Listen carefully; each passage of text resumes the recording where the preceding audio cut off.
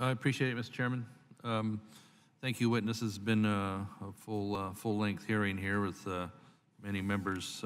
I'll narrow my questions down a little bit here to issues of security. Mr. Cerlufo, bottom line on the amount of data that a Chinese company can be collecting on our transit systems there, that's fully expected to be sent back to mainland China and used in their intel systems, right? And we fully expect that that's going to be.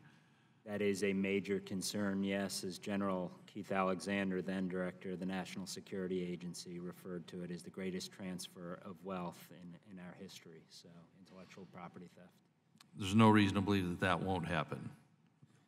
No reason. I mean, obviously, you want to agnostic to everyone. You want to put in all the right security controls you can and standards. And most importantly, here's the reality. The threat moves so fast, technology changes, that you've got to be testing your systems all the time, red teaming and looking for vulnerabilities. Don't expect... I mean, if you legislate a law right now that tries to handle security itself, not the importance of security, it's going to be out of date by the time the ink dries. So you want to consistently probe and test our systems, and that's maybe where the mandate should be. To hack-proof them, et cetera? As much as you can hack-proof them, yes, or at least minimize the impact and consequences when the inevitable occurs. They are hacked. But if we're bringing them in to be the manufacturers and installers of these Problem, systems, yes. then they have free access. They don't have to hack. That's right? the concern. There's no way we can ensure that. Yeah. Right. Okay. Thank you, Mr. Paul. When we're talking about rail cars, for example, or any product built in China that, or ostensibly start to be built in China and only assembled here. Let's talk about rail cars, and I'll also throw this to Mr. Washington as well.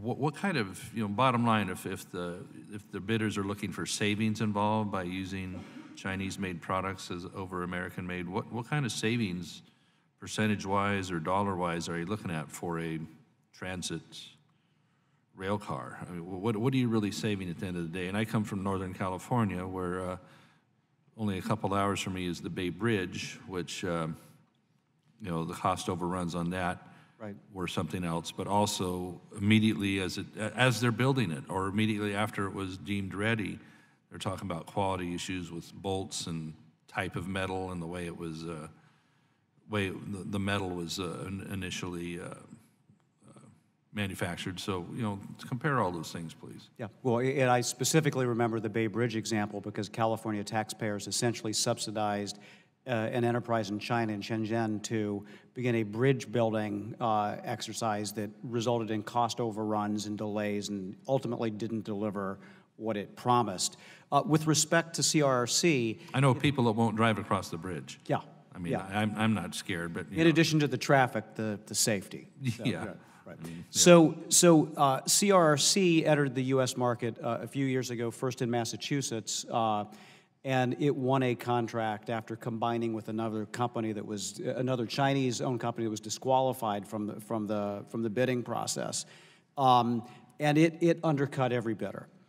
It then quickly secured contracts in Philadelphia, in Chicago, in Los Angeles, and I think the representative from Los Angeles said that the bid could have been 10% under.